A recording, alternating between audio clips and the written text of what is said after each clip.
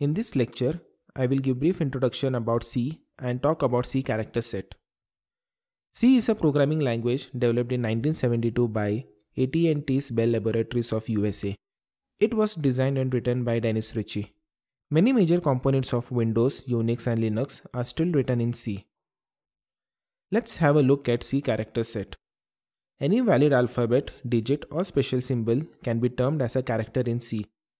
C has its own list of alphabets, digits and special symbols which are termed valid. Anything outside that list won't be recognized by C compiler and it will throw an error if we use it in the C program.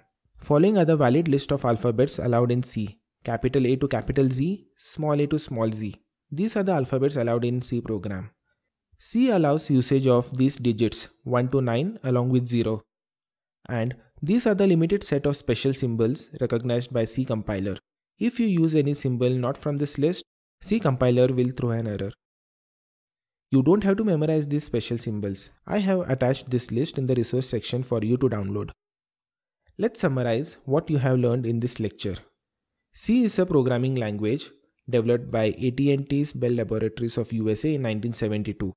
Any valid alphabet, digit or special symbol can be termed as a character in C.